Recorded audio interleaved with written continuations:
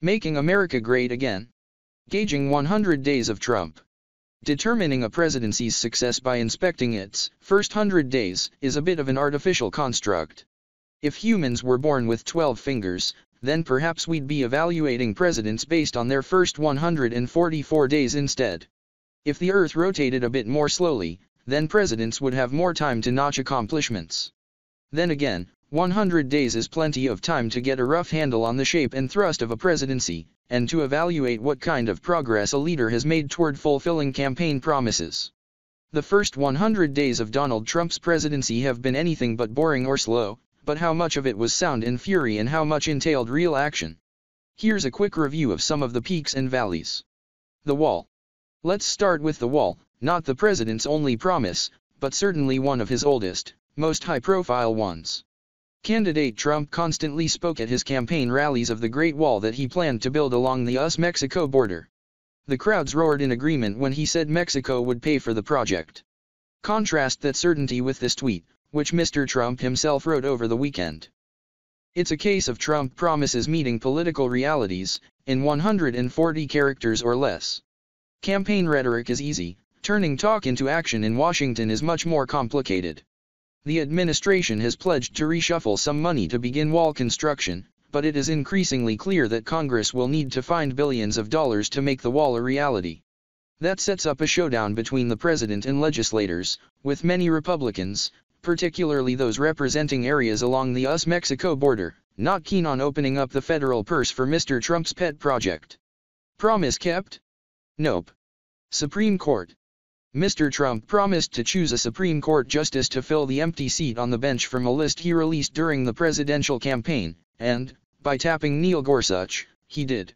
I've always heard that the most important thing that a president of the United States does is appoint people, hopefully great people like this appointment, to the United States Supreme Court, Mr. Trump said at Mr. Gorsuch's White House swearing-in ceremony. And I can say this is a great honor. And I got it done in the first 100 days. That's even nice. You think that's easy? That kind of depends how one defines easy. Mr. Gorsuch's confirmation hearing was bruising, no doubt. Facing united Democratic opposition, Republican Senate leader Mitch McConnell broke with long-standing precedent to allow a simple majority vote for Supreme Court confirmations. Once that was done, however, it was simply a matter of the Republican majority in the Senate imposing its will. While Mr. Trump may have only had to put a name on a piece of paper and rely on Senate Republicans to do the heavy lifting, he did tick a major item of his presidential to-do list. He satisfied a Republican base that stuck with him through a tumultuous campaign on the understanding that they'd get just such a reliable conservative on the court. They may continue to stand by this president in the hope there will be more nominees like Mr. Gorsuch to come. Promise kept? Definitely. Healthcare. Nobody knew healthcare could be so complicated. It's way too early for political epitaphs, but if the Trump presidency collapses under the weight of disorganization and broken promises, this February quote from the president, made as it became increasingly clear his own party couldn't even agree on healthcare reform, will make a fitting inscription for a tombstone. At one point during the presidential campaign, Mr. Trump promised that the Democratic healthcare reform legislation, Obamacare, as it has become known, would be repealed on his first day in office. Then, after the first Republican legislative effort crashed and burned in late March, 64 days into his presidency, Mr. Trump backtracked on his timeline. I never said repeal it and replace it within 64 days, he said. I have a long time. But I want to have a great healthcare bill and plan, and we will. It will happen. And it won't be in the very distant future.